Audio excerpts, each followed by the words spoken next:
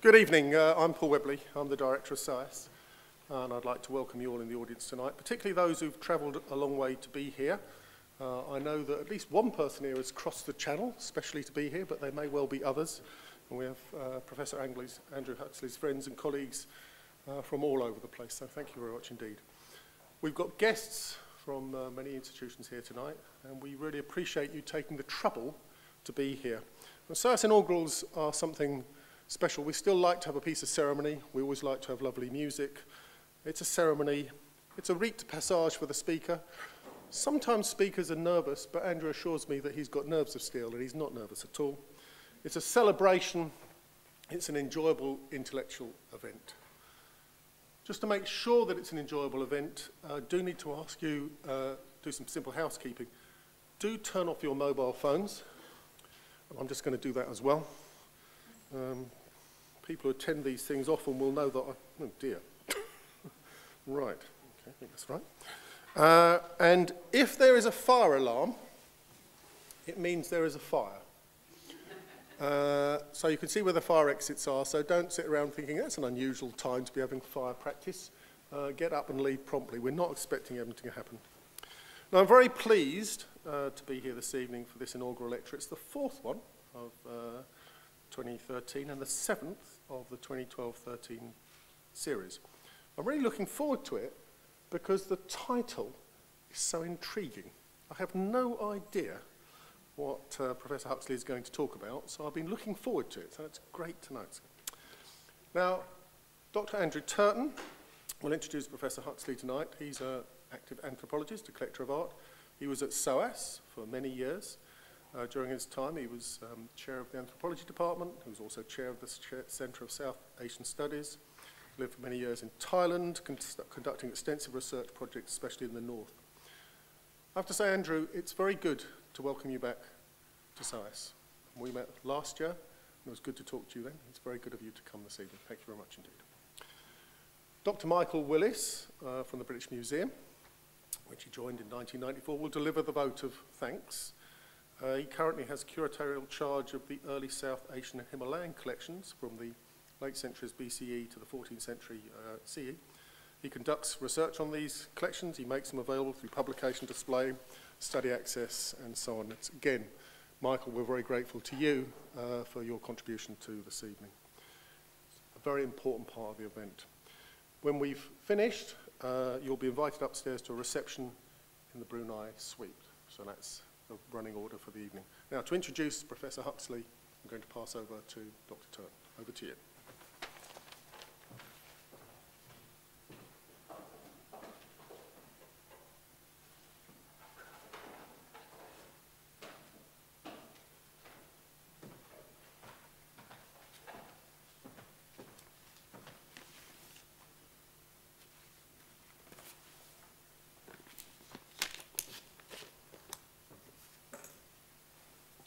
Director, ladies and gentlemen.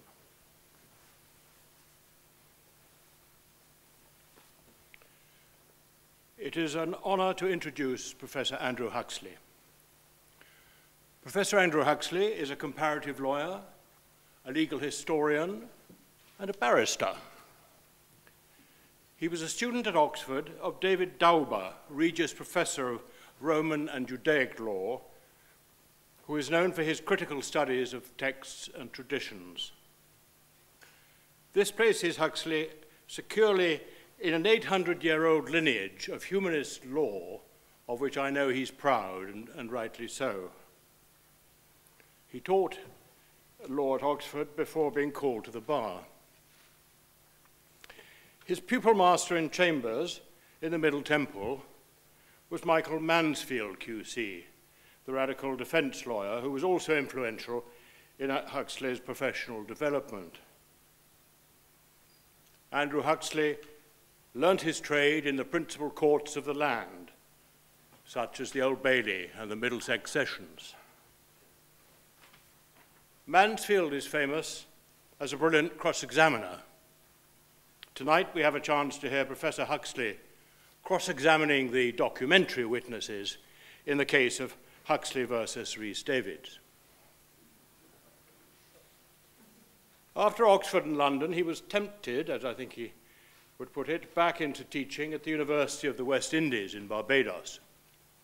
Part of this involved teaching the French law of contract to Francophone students of the West Indies.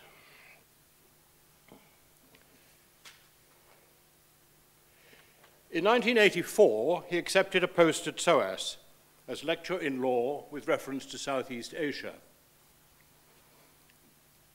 Professors Tony Allott and Robert Taylor were members of his interview panel, and we know now that they made a very wise decision. Professor Huxley's transition to Southeast Asian studies was a hard task. He arrived with only a general knowledge of Asia and Buddhism. He had to fulfill his job description of acquiring a competence in the Burmese language. And in this he had the help first of Anna Allott and then John O'Kell in the Burmese language and literature section.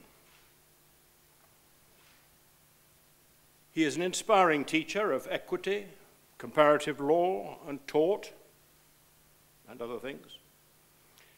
He intends to publish soon a benchmark textbook on equity.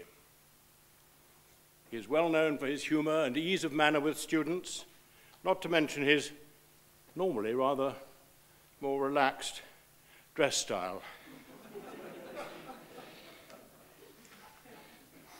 When Andrew invited me to introduce him today and hold his towel, so to say, he referred kindly to the nurturing role I had played in his early years. I'd in no way expected such an attribution.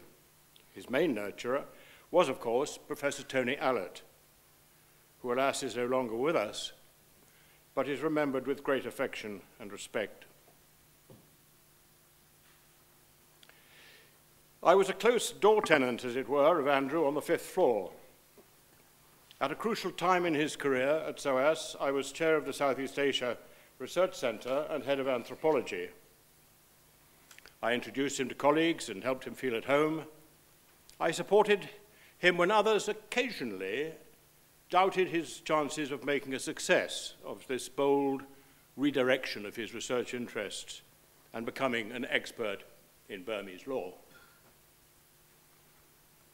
I encouraged him to write seminar papers. I read many of his publications in draft, and I read them with increasing fascination. I liked his style. A favorite text of mine is his piece on Thomas Hobbes and Sir Francis Bacon.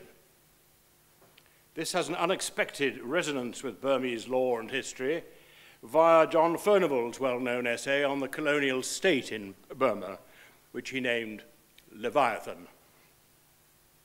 Anyhow, Huxley revisited an obscure, unpublished text by Bacon and proved beyond doubt Bacon's influence on Hobbes. This also demonstrated Huxley's own flair for uncovering and examining evidence.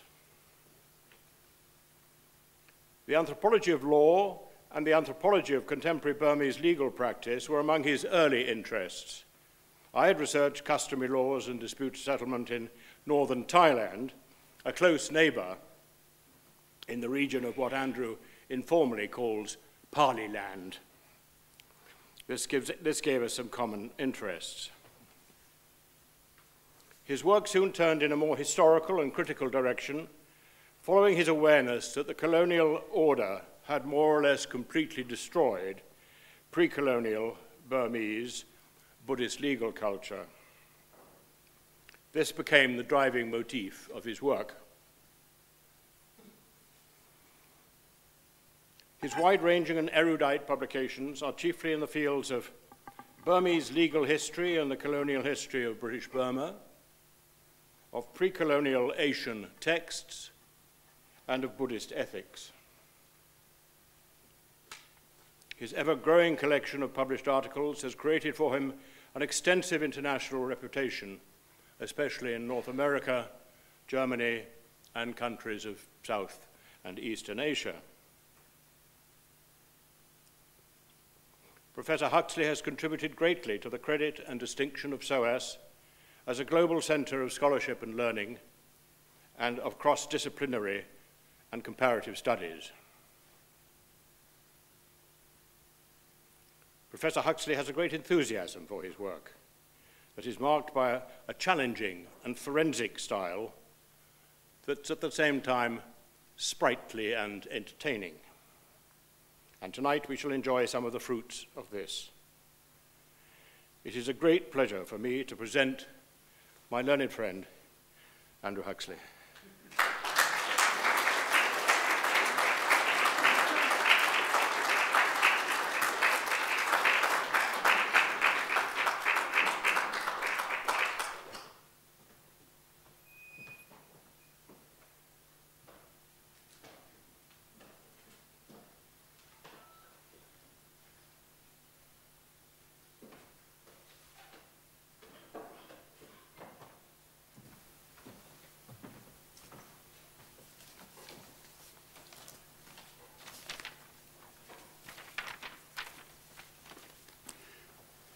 Well, thank you, Andrew, and good evening, everybody.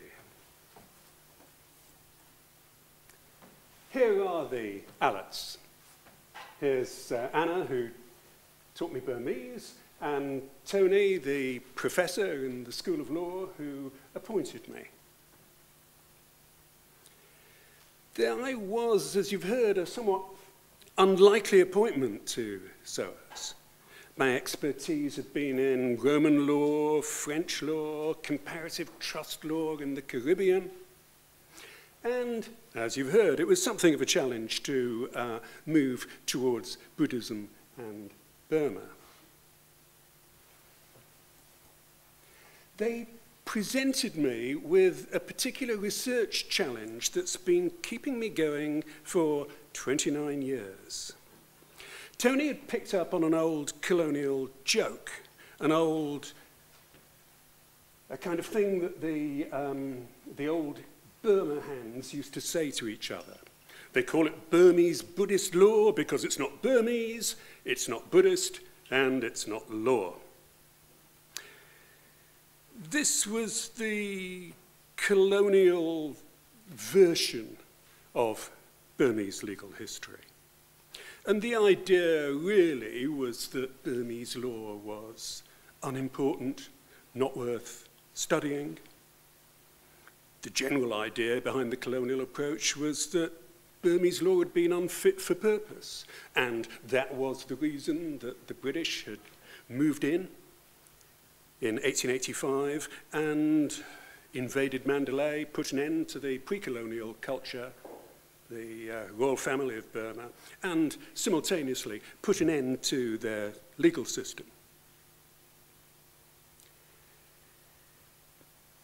As in all countries in the 1940s and 1950s, when independence arrived, there was a reaction against the colonial knowledge. In Burma, it was set off by a gentleman you've just heard reference to, John Sydenham Furnival, J.S. Furnival, the great researcher on Burma, great socialist, and a man who, in the early 1940s, taught his students at Rangoon University to see if they couldn't begin to appreciate what the virtues of pre-colonial Burmese law had been. The lecture he gave to his students has never been published. We have it in our archives here in SOAS, and I would be very pleased if one day we can publish John Furnival's thoughts on Burmese law. His students in the 1940s responded to what he said.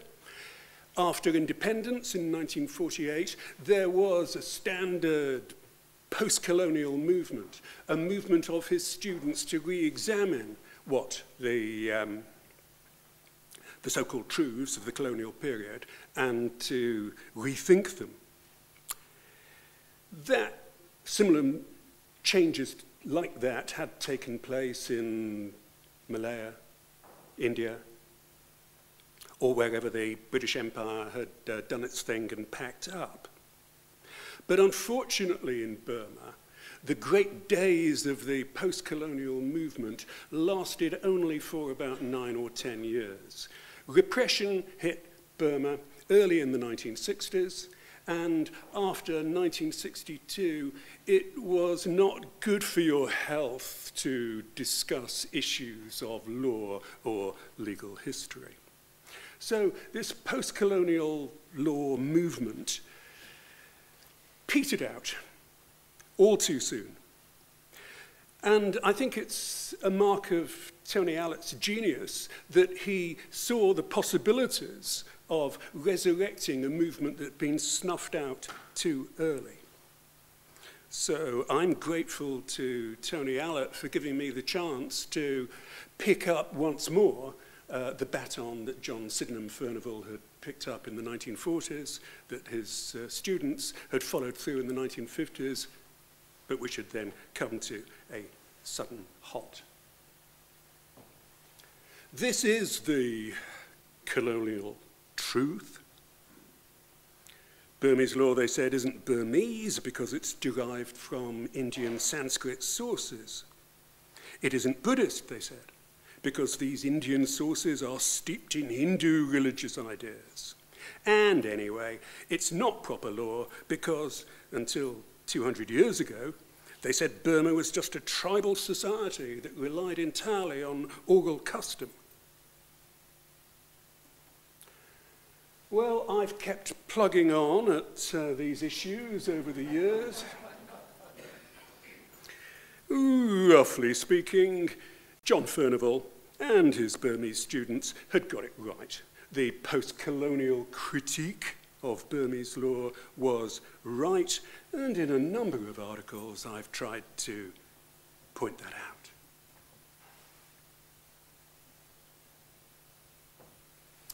It's one thing to talk about the unconscious bias of the 19th century scholars, but it's quite a different thing to discover that these 19th century scholars were consciously dishonest. Two of these exponents of the old colonial version of Burmese legal history proved to be wrong-uns. We've got a bad case of forgery in relation to Alwa Führer. We've got a similar kind of charge against M. Forchhammer, although perhaps not as drastically bad as what Führer did. So it seemed appropriate for me to check out the third member of the triumvirate, Rhys Davids. The other two were conscious wrongdoers in their research on Burma. Let's take a closer look then at Rhys Davids. We'll run through very quickly through his biography. The son of a nonconformist,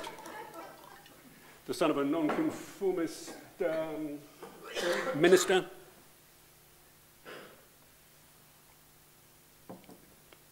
His mother died when he was 10 years old. He struggled.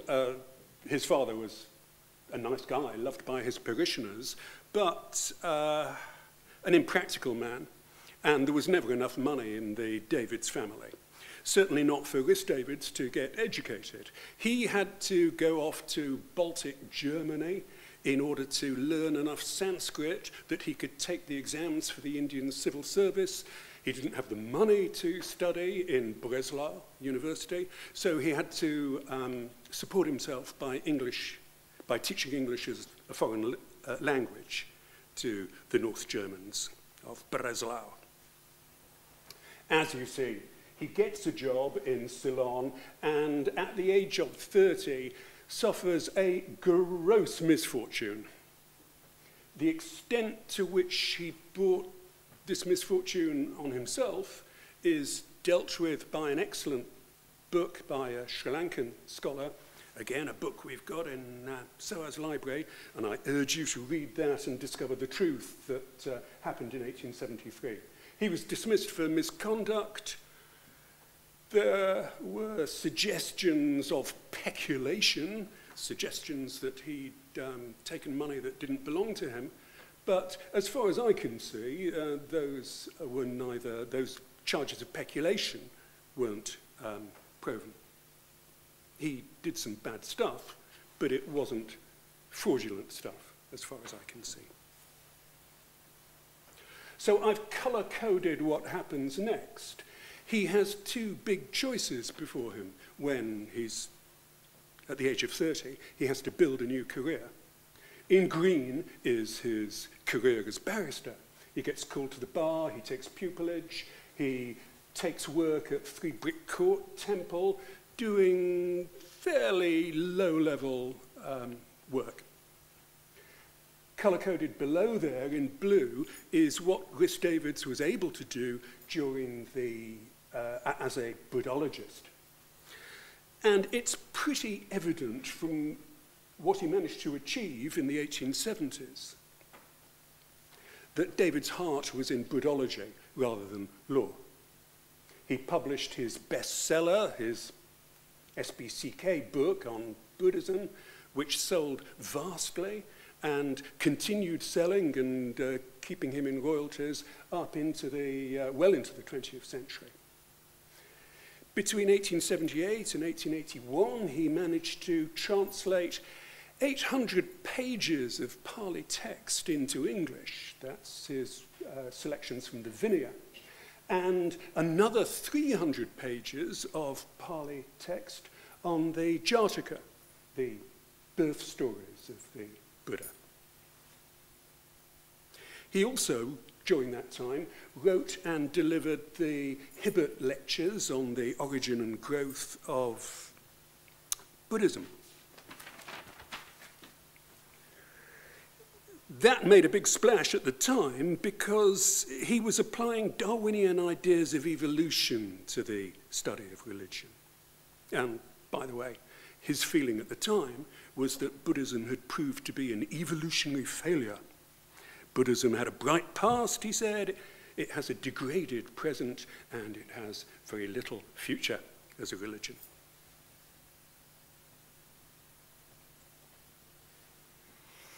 So by 1881, he's pretty much dedicated himself to Buddhology. He continues to do a tiny bit of work at the bar, but most of his energies in the 1880s are in the direction of Buddhology.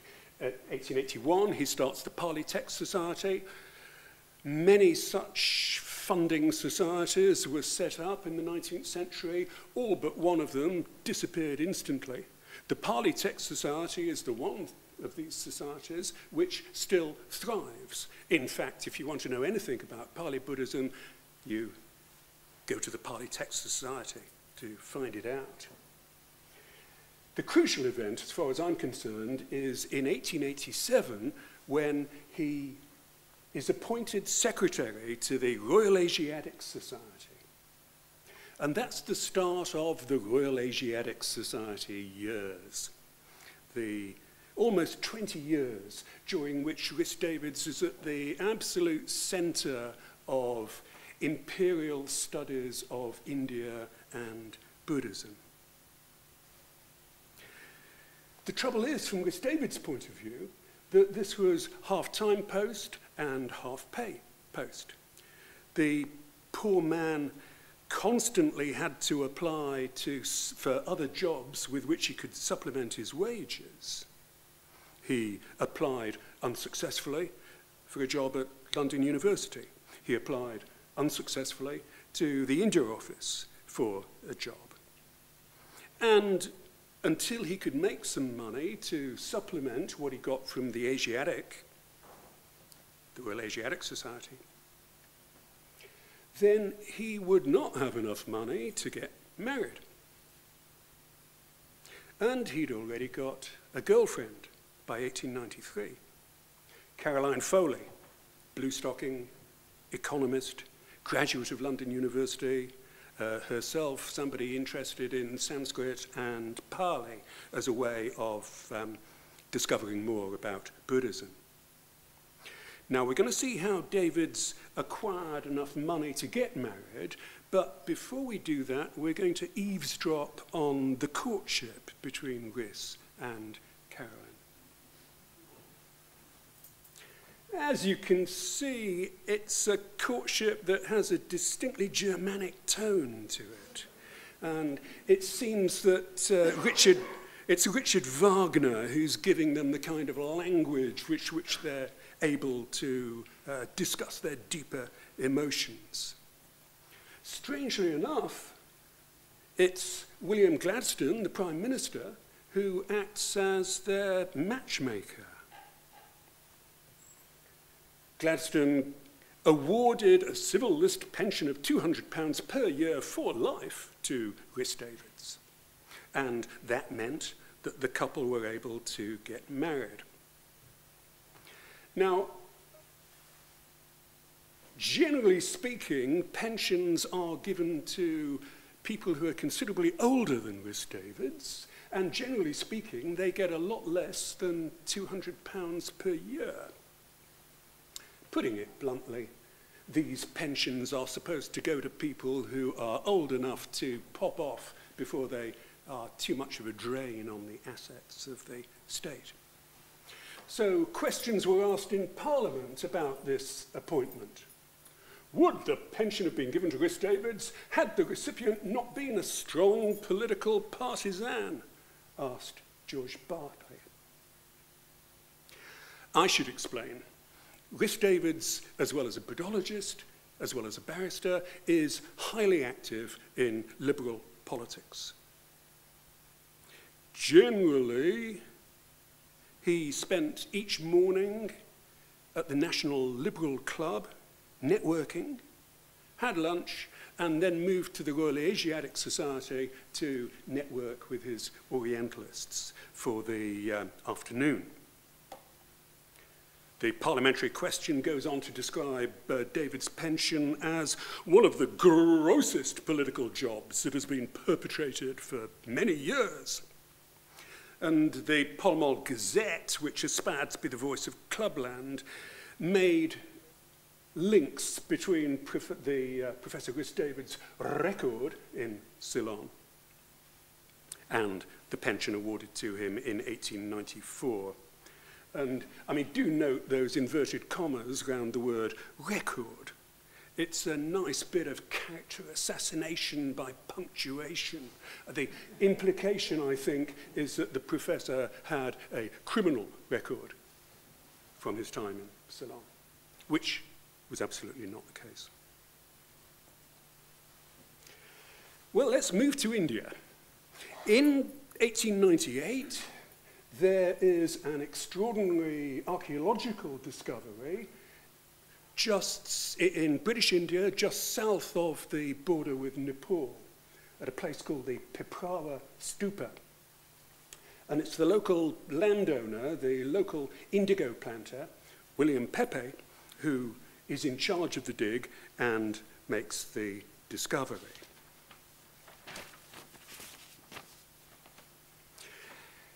Rhys Davids became intimately involved with this particular discovery. You could, in a sense, talk about Davids as being the impresario of the Piprahwa discovery. He published it in the journal that he edited, the Journal of the Royal Asiatic Society. He plugged it to the popular press. He even travelled to India to inspect the Piprahwa site himself. And then he came back and published a book about his visit. So Piprahwa and the discoveries there were a large part of David's life between 1898 and 1905. One of the reliquary urns that was discovered at Piprahwa bore this short inscription in Brahmi letters. People are still debating precisely what the inscription means, but they're sure of two things. According to the inscription, the contents of the urn are relics of the Buddha. And the second thing we're sure of, the person who enshrined these relics was called Sukhiti Sakya, and presumably he was also the bloke who built the brick stupa up on top of the reliquary deposit. Now, people got excited about the name Sakya because it's the surname of the Buddha. Before he got enlightened, he was called Gautama Sakya.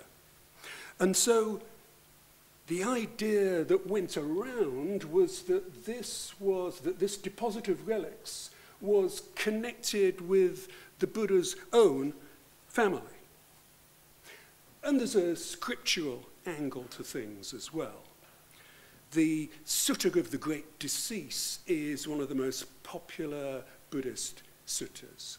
It's a story of the last year of the Buddha's life, how he works his way north from the Ganges, he gives Dharma talks in villages, he meets up with monks and gives them good advice, and how eventually he suffers from food poisoning and dies. There's a delay of several weeks before the cremation takes place. Then there's a further delay because there's a big dispute about what to do with the ashes from the Buddha's cremation. The Sutta of the Great Decease tells us that 8 kings were ready to go to war with each other over the relics. Happily, an arbitrator turned up, the Brahmin, donor, who was able to divide the relics up into 8 portions and give a portion to each of the kings. One of those kings was the king of the Sakyas, the Buddha's own family. And the British, being archaeological romantics, tried to make a connection between what the scriptures said and what they were digging up from their archaeological digs. Viceroy Elgin himself said, the fragments of bone ash here may be the actual share of the relics taken by the Sakyas of Kapilavatthu at the time of the Buddha's cremation. If so, of course, they would be astonishingly sacred relics. They would be more authentic than any other relics hitherto found. Therefore, the Viceroy offered these relics to the last remaining Buddhist king in the world, King Chulalongkorn of Siam, with the proviso that the king of Siam distribute these relics between the Buddhist faithful around the world. Now, King Chulalongkorn received this offer from the Viceroy, but he spent quite a long time mulling it over. And it seems that King Chulalongkorn heard some information which made him doubt the entire genuineness of the find at Piprahwa. Now, there were a couple of clouds on the horizon which the King of Siam could easily have picked up himself. Here's a Reuters telegram dated Vienna, April 1898, a telegram which was sent to English language press right around the world. It refers to a Professor Bühler, whose importance here is that he was the first European to publicize the relics found at Piprahwa. And here's a Reuters telegram saying that Bühler's death in early April is now rumored to be either a suicide or a crime. Likewise, another problem that went out of private gossip into the public press concerned Dr. Führer. Führer being the first person to be told of the discovery at Piprahwa and the first person to send details of it to European scholars. So again, here's something in the press published in Singapore, and therefore I think quite possible that the King of Siam was informed of what stories were being told in the Singapore press.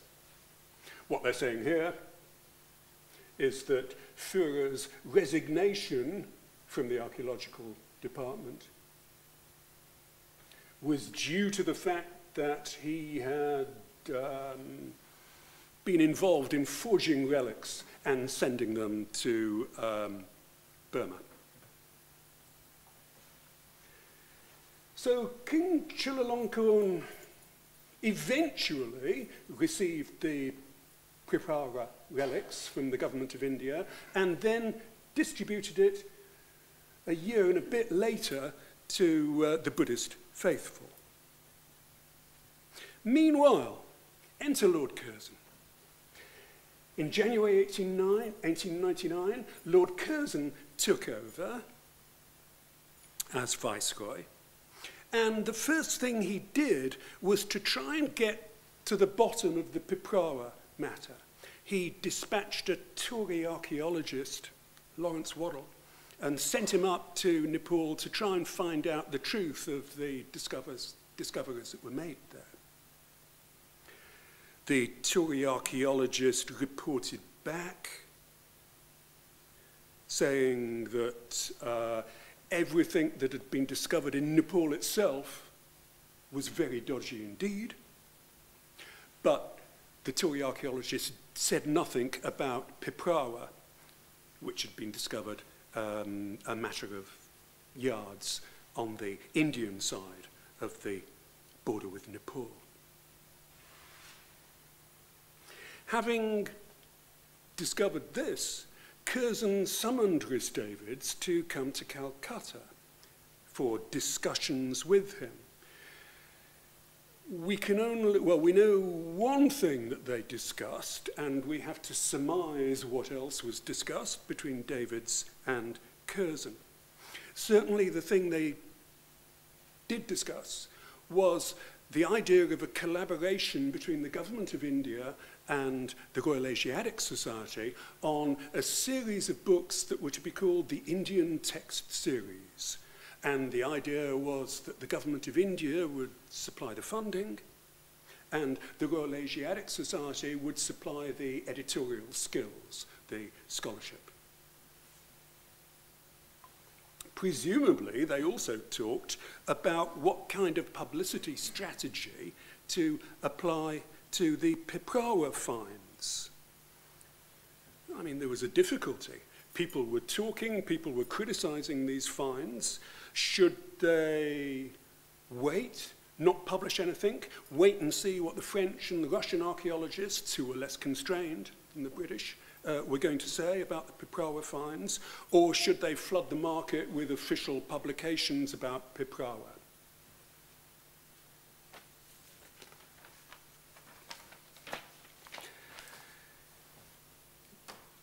After meeting Curzon, Davids went up to Piprahwa, met Vincent Smith and Pepe, the two of the people involved in the discovery, and then the two of them, Davids and Pepe, returned to London, gave a lecture illustrated by lantern slides at the Royal Asiatic Society, and that generated a whole bunch more publicity in the mid-1900.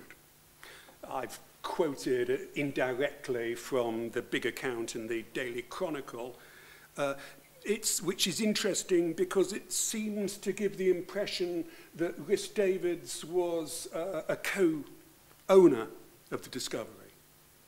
He and Pepe returned to this country with details of their recent important and interesting discoveries.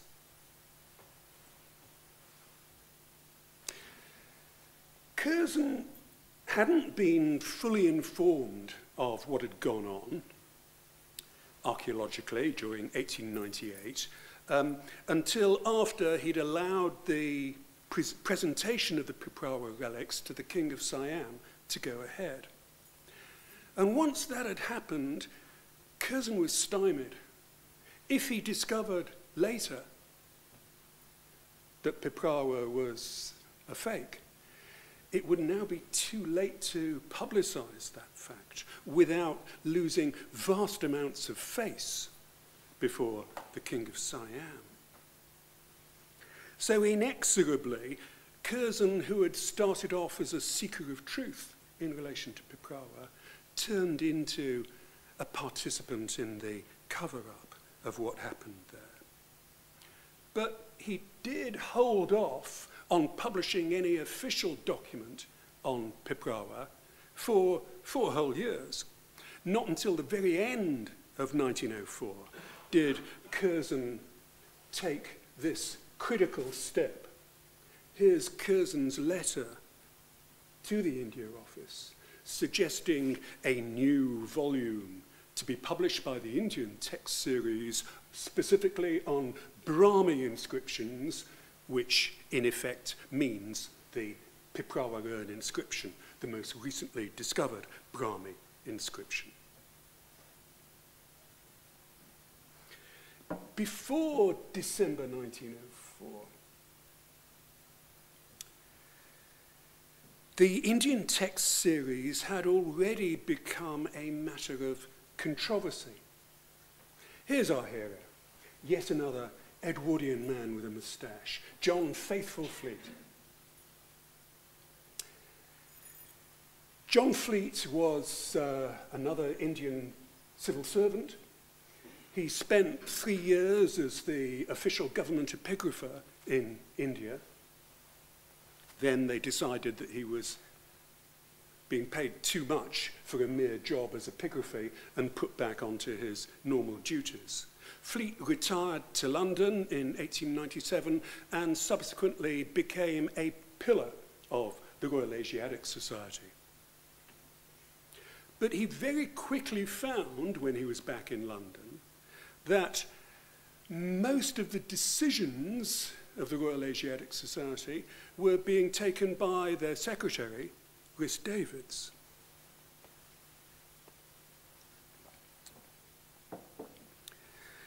I know this because Fleet's personal library became the cornerstone of SOAS library. A lot of the volumes we have on India in SOAS library are John Fleet's old copies. And I can, as it were, look over John Fleet's shoulders and look at the marginalia that John Fleet was writing. Whenever something crops up in the Journal of the Royal Asiatic Society where Davids is doing something suspicious, then John Fleet faithfully records it in his neat pencil writing in the margin.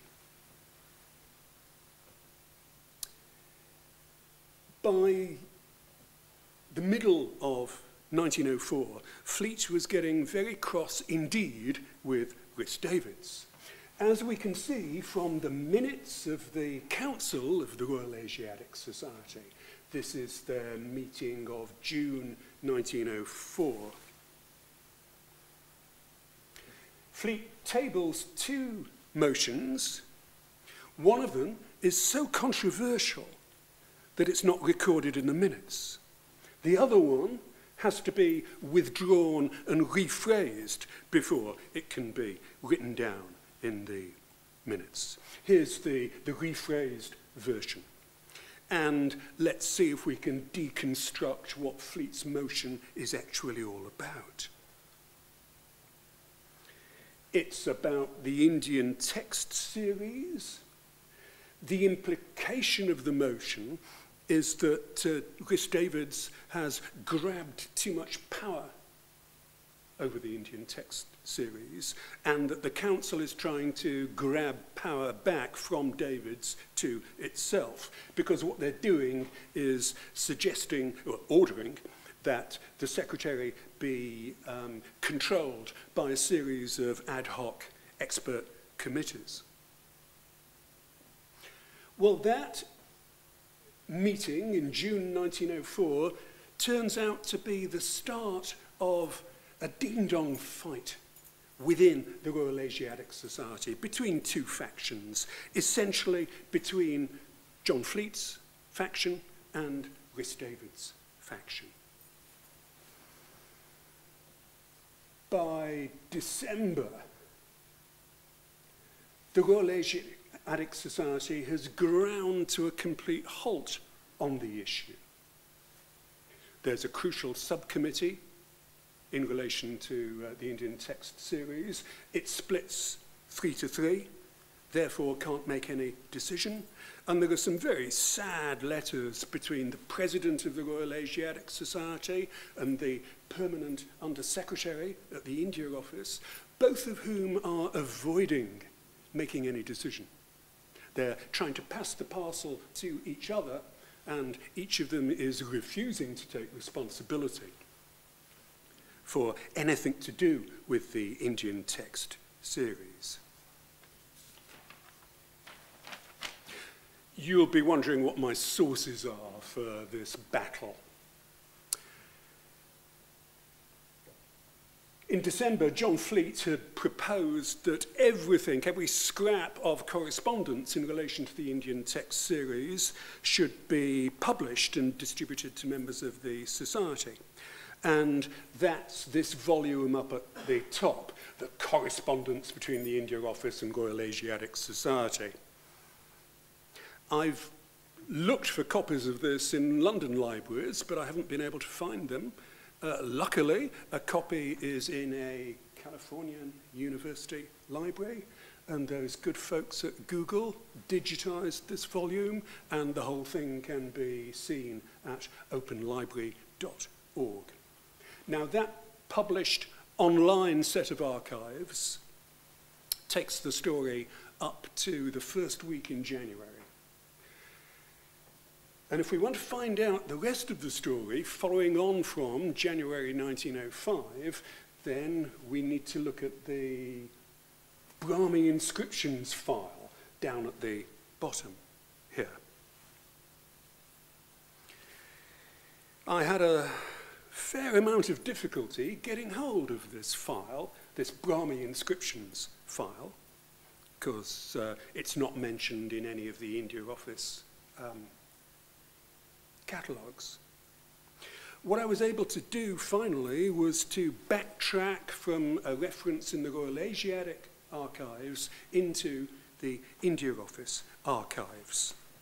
The person who taught me how to do this backtracking trick was Dr. Richard Bingle, formerly of the British Library, and I'm very grateful to him for his help. And likewise, I'm grateful to Dr. Antonia Moon, the present curator of the India Office records, for locating the file from the information that I was able to give her and giving it a catalogue number, which then made it available for scholars to consult.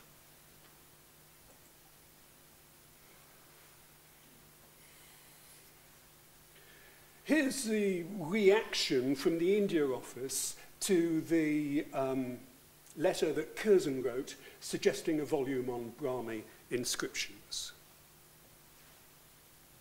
It's written by the India Office librarian, and it's written to the keeper of the India Office records back then, that's A.N. Wollaston.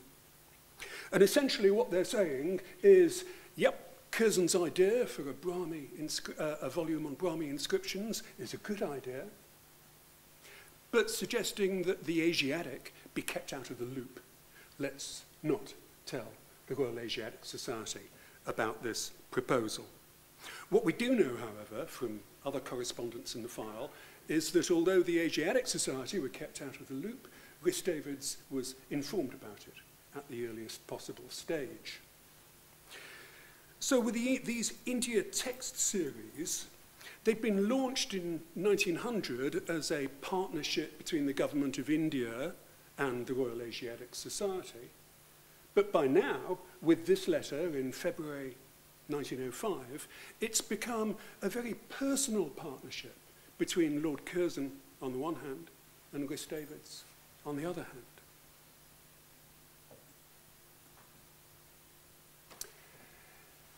Wollaston and Thomas, the India Office librarians, sit on their information, hoping that the Royal Asiatic Society will thaw out in relation to the India text series. And a year later, in May 1906, they come clean. They send a letter to Miss Hughes, the Secretary of the Royal Asiatic Society, making the first mention of this Brahmi volume. She replies, urgently and in something of a panic, "Tell me what is really intended. The committee is soon sitting." And that's the ad hoc subcommittee to consider the question of a compilation of Brahmi inscriptions on which sit these three luminaries: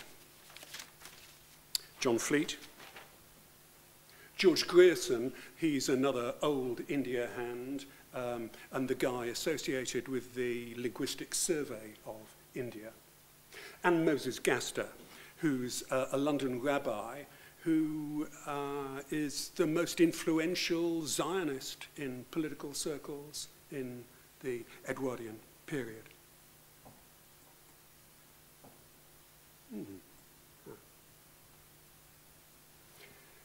Here's the conclusion of the subcommittee. There is nobody, apparently, in the whole of the world who can be entrusted with producing a volume on Brahmi inscriptions.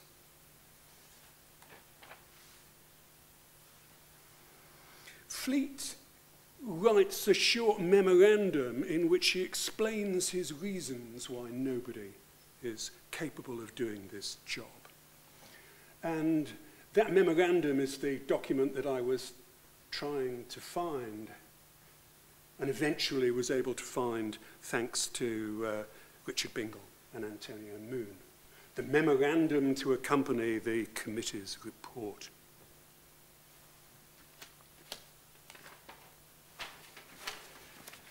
Fleet gives a whole bunch of reasons why it's not possible to bring out such a volume at present. But the thing that he keeps harping on, the point he continuously makes, is that we don't yet have sufficiently trustworthy mechanical reproductions of the Brahmi inscriptions. Many of the published reproductions, he says, are notoriously untrustworthy.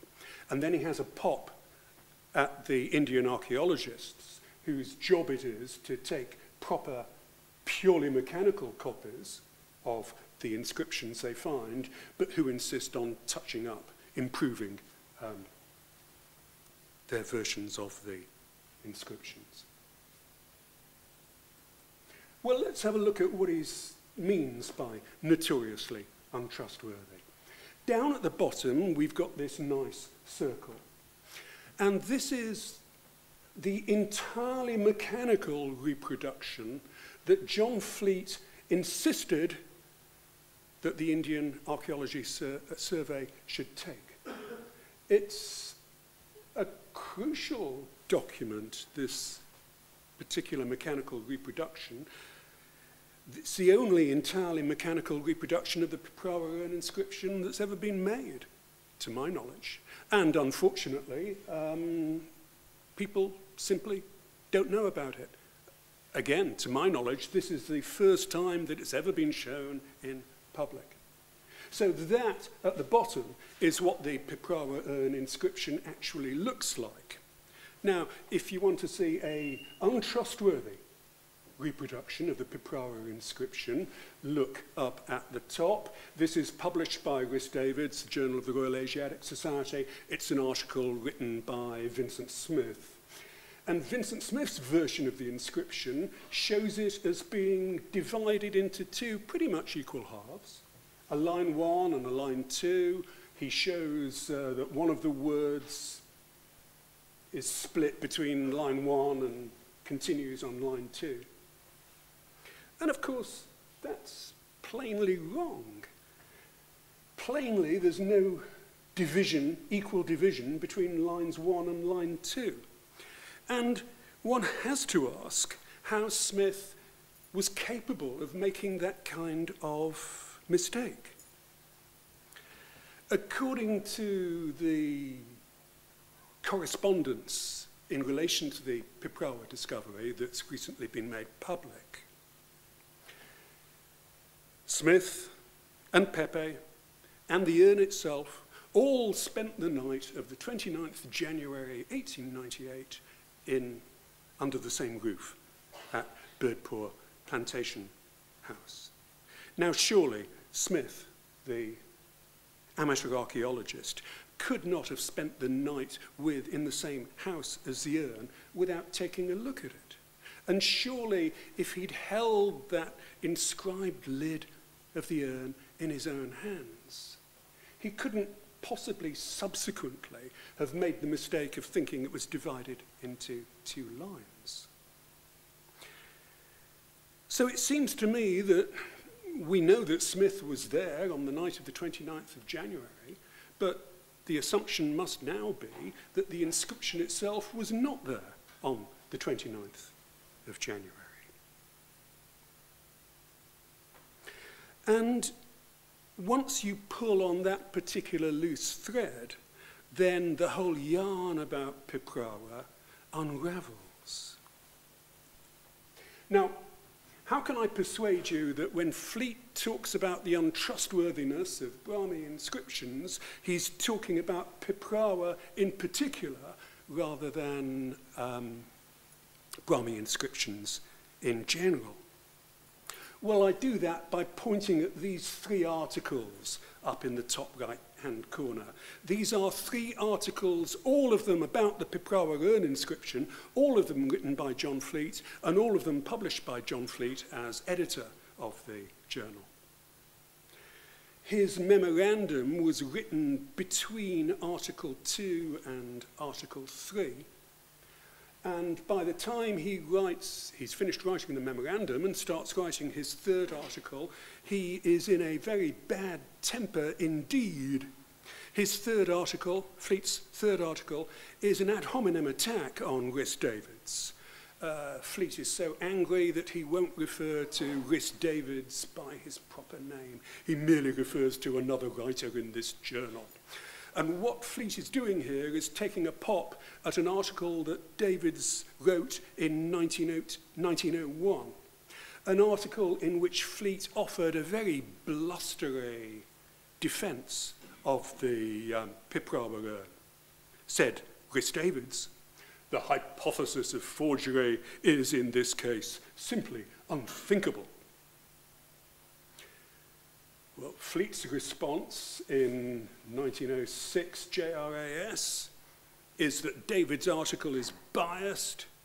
David's by no means told us all that there is to be learnt, and it's not exactly accurate, even as far as it goes.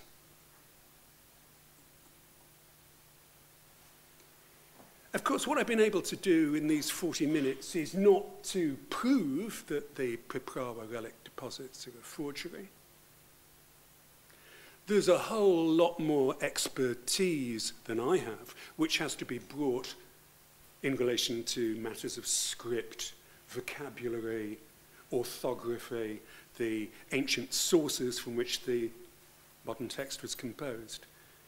But I hope what I've shown today is that Fleet, the greatest epigrapher of the Edwardian age, had doubts about the validity of the Piprahwa urn inscription.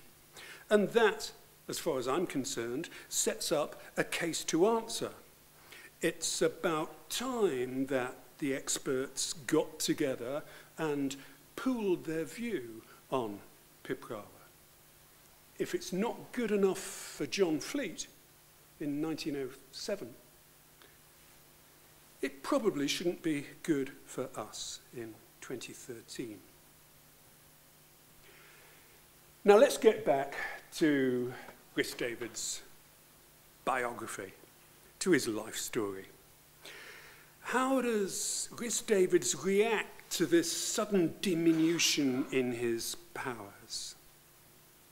For 18 years, Rhys Davids had operated in clubland, with one foot in Parliament, the other foot in the India Office. And then suddenly, because of the scandals of 1905, Rhys Davids is cast away by empire. The poor man has to move to southwest Manchester to, as it were, live out his exile. Now, obviously, he's not going to be happy. And his unhappiness in early 1907 takes the form of an illness. He has to go and see specialists in Harley Street they take some fluid from his lungs and stick the fluid into a guinea pig. Was he suffering from consumption?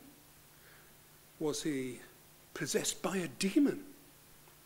I ask that question because late one evening, while he's staying in London waiting to get the results of the guinea pig tests, he wrote a letter to his wife, Carolyn, who was at home in Ashton upon Mersey, Cheshire. Fascinating letter.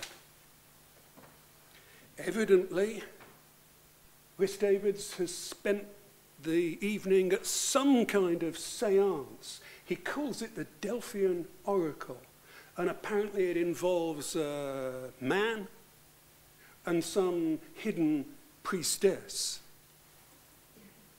In fact, maybe there wasn't even a priestess.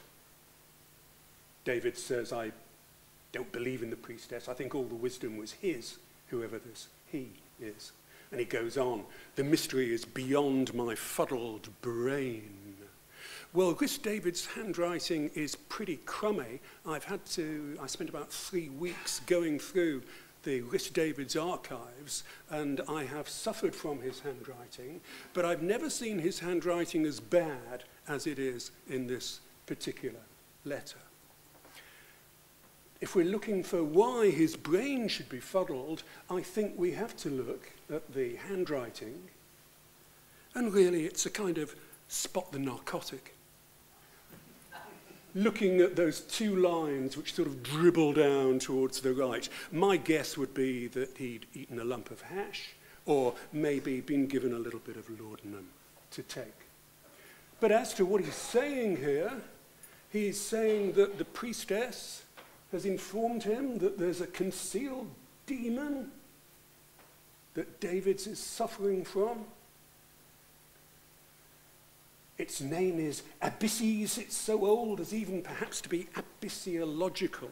So plainly, Davids knows his demonology. He can tell the difference between one kind of demon and another. And happily, this, the person who's running the seance in 21 Cavendish Square knows how to exorcise the demon that Davids is suffering from. Perhaps with chon, an ancient remedy. Well, let's all hope we can get some chon one of these days. So, Rhys Davids, a scholar possessed by demons. Thanks for listening.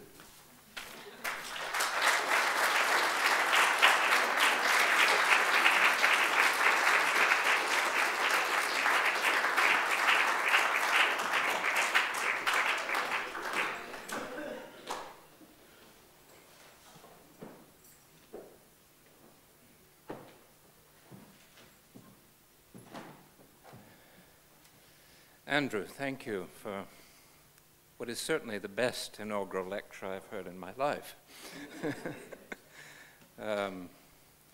So often we extract from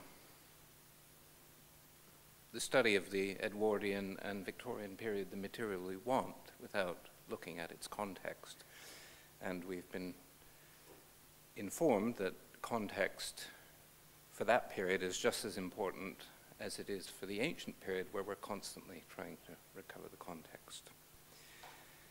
Now, I'm sure you have many questions you would like to ask Andrew, but I'm here to make sure that you don't.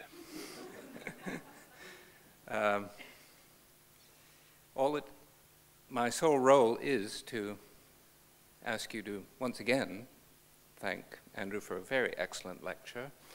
And 2, as a director has assured me, there is upstairs chon on offer. So thank you very much, Andrew.